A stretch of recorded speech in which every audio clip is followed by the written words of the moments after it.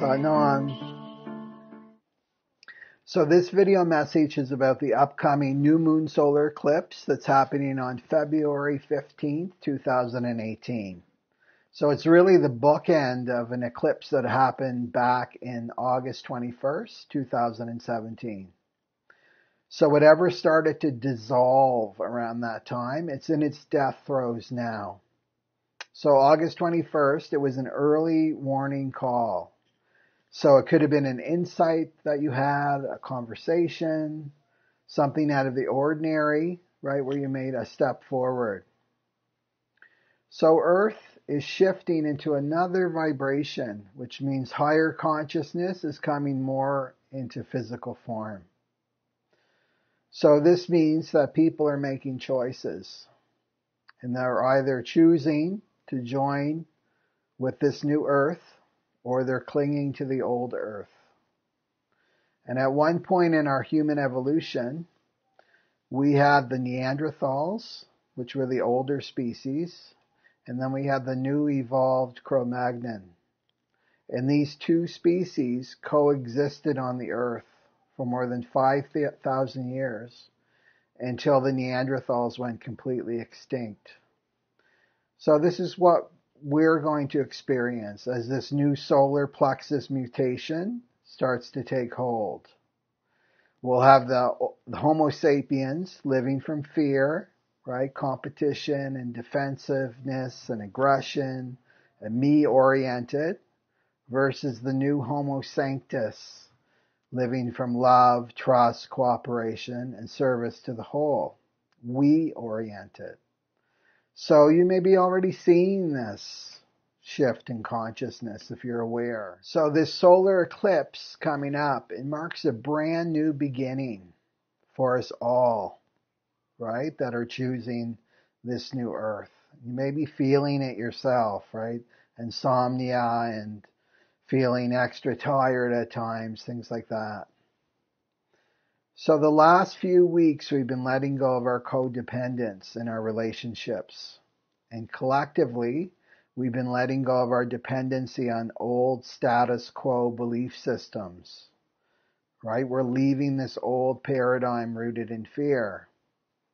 And can you feel this yourself, that you're just done with being a slave in your job? You're tired of being undervalued and not appreciated.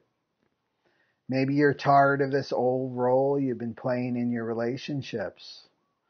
Maybe you're really starting to see the inequality of power in our world. So the building is burning down. It's an inferno, right? And the institutions are starting to dissolve because they're rooted in fear. They've been built by an old species. So do you go back into a burning, crumbling building to try to save it?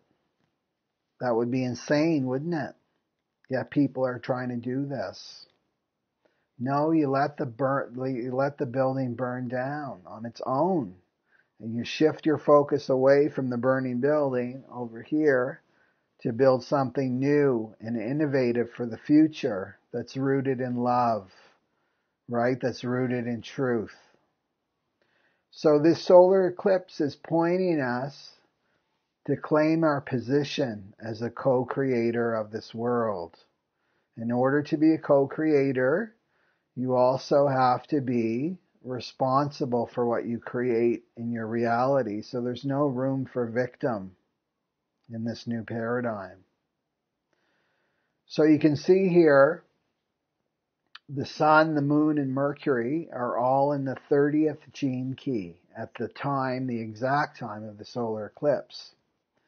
And interestingly, at the time of the eclipse on August 21st, the sun was in the position of the 29th gene key, which is the programming partner of the 30th.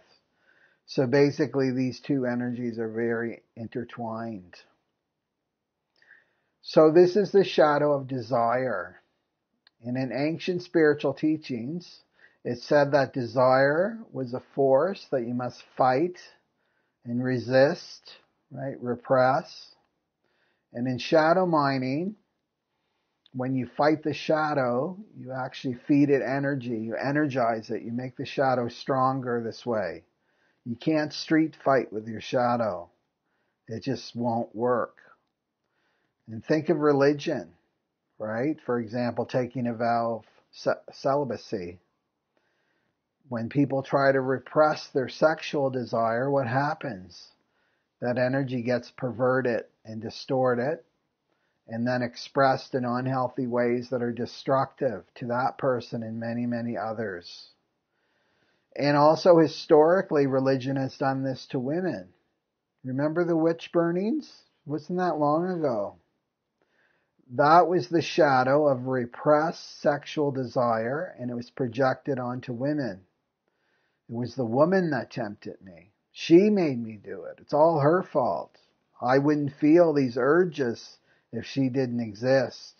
We must try to control her, right? The patriarchy. So trying to control women in an attempt to control this inner evolutionary force of desire, it's not going to work. It hasn't worked. That experiment did not work, and it's caused much damage throughout our human history. So let's explore this shadow of desire a little bit more. Desire is about temptation. And temptation is the desire to leave your temple. Temptation is the desire to leave your temple. So your center is your temple, right? The navel region, that's your center. This is your integrity. So the shadow of desire is to engage in spontaneous urges which threaten your long-term goals. So when you do indulge in your desires, it creates a guilt-shame cycle, which lowers your frequency. And the programming partner here is half-heartedness. Right? What a terrible duo. I half-heartedly commit to my spiritual practice, and along comes a desire to take me off my path that I follow. So for example, you may be attending a weekly Kundalini yoga and meditation class once a week, right? You're really doing something for your spiritual journey. And then suddenly this cute person kind of shows up and invites you out for drinks at the same time as your class, right? So you get pulled out of your center into this new desire, and then you're half-hearted about your weekly commitment. So life tests our commitment all the time. You can bet on that. Life will test you and challenge you. So let's go back to the shadow of desire. So this physical body, your physical body, is filled with desires, cravings for things that you don't need. It just comes with this physical body. It's the factory model comes with desire. And everybody has desires.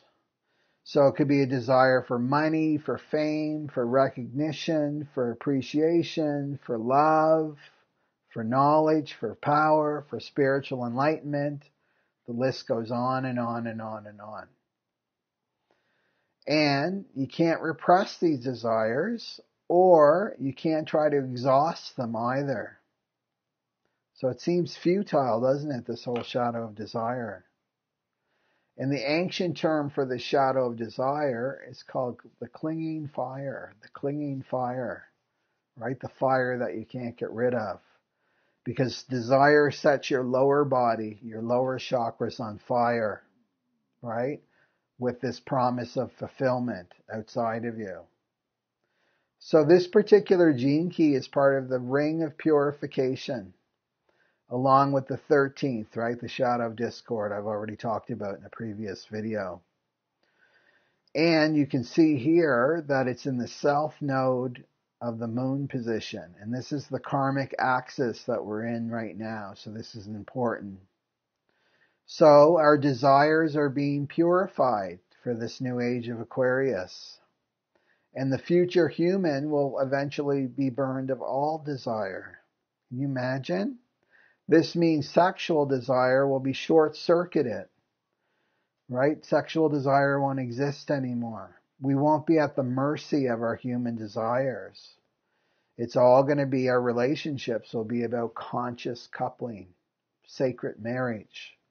So this is coming together for completely different reasons. It's coming together to serve one another in higher consciousness. And this in turn, among other things, will lower the human population so that the earth can restore herself. And that's why we're seeing more and more fertility issues. And this is only going to increase. It's about lowering the population of humanity. It's nature, it's natural. So desire in itself, it's a pure energy of longing. But the shadow mind grabs onto it and it points it out, points it to something outside of you, over there, over there, over there, points it to a target. And it really has nothing to do with that target. So we must discern. And this is the gift of the 13, right, in the self-node position right now. Which desires are serving our evolution and our growth into this new earth, as opposed to which ones are taking us away from our evolution, that are pulling us back down to the old earth. So it's really about paying attention. You know, to be awake is about being alert. It's about paying attention to your life. It takes discipline. So we must examine our desires. That's what this eclipse is showing us. We have to examine our desires. And what is this desire really about? When you strip it away, what's this desire really about? You know, for example, you may have a desire to be in a partnership, an intimate partnership. Is that really the desire? Or is it really about my desire in avoiding facing myself? Is it a desire to avoid being alone? Right? Desires are all about chasing pleasure or avoiding pain. So the gift here, when you really face this in truth, is lightness. Lightness with commitment. So desire makes you feel heavy and half-hearted about your life. So this is about committing to the light. It's about committing to love. It's about allowing your old desires to burn away. Right? So maybe an old desire that you had to pursue a certain path, right? There's no juice there anymore for you. There's no energy. That's okay. So be light, be flexible, and trust the energy of the moment. Trust in the energy of the moment. That's the gift of commitment. You're placing your trust in the energy of the now moment. Right? So if there's no energy for an old goal that you set last year or when you were a child, let it go. Right? You have to hold these desires with lightness. That's the gift. And if you're an indigo or a creative rebel, trust that seed that's inside you that I've talked about, that desires to bloom, to create something new and innovative for this new earth.